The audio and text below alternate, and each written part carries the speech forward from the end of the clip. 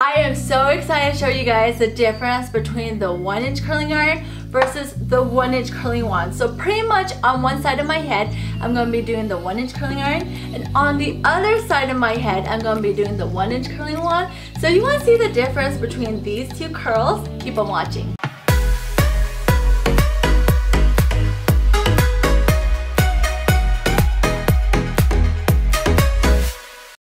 Turn on both curling irons to full blast.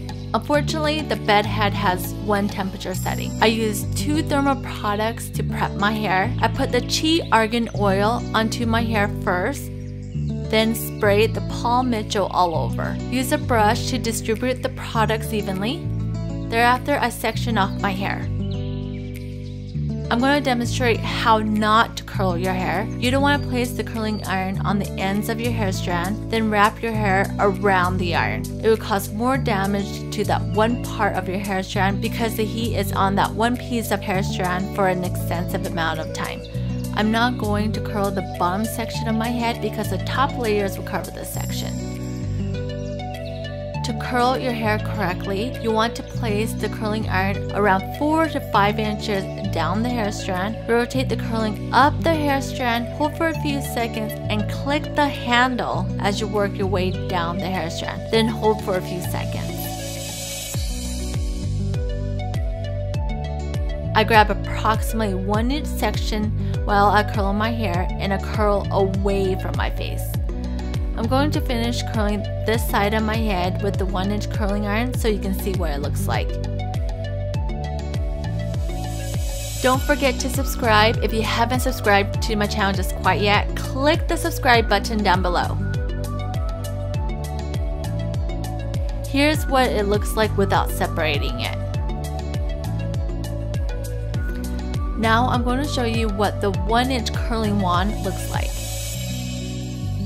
I quickly put on my nifty gloves. You want to place the wand as close to your scalp, then wrap your hair around the wand.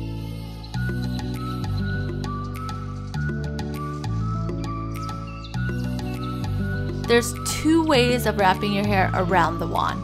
The first way is keeping your hair strand flat while wrapping your hair around the wand, meaning make sure the hair strand doesn't twist while wrapping it. The second way is holding your hair strand and wrapping your hair around the wand, and your hair will naturally twist while wrapping it. This is actually the easiest way to curl your hair with the wand. I'm going to finish curling the rest of my left side.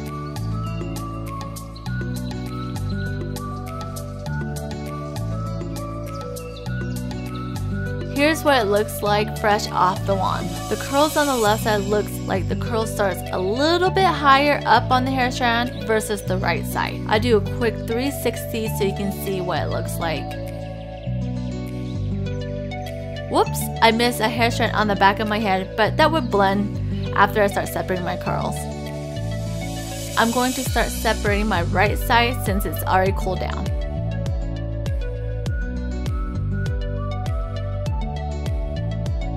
Next, I'm going to start separating my left side so you can see what it looks like.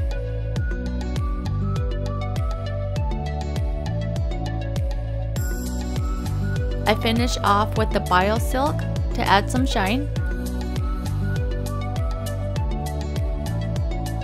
Then I follow up with the cheese spray wax to define the curls. Here's what it looks like with product. The curls on my right side look softer and defined, and the curls on my left side looks more sporadic, messy, and kind of like a beach wavy curls. I like both curls because it's 2 different looks, but you guys can decide which one you like best. Thank you so much for watching. Don't forget to have fun, be creative, and I'll see you next week.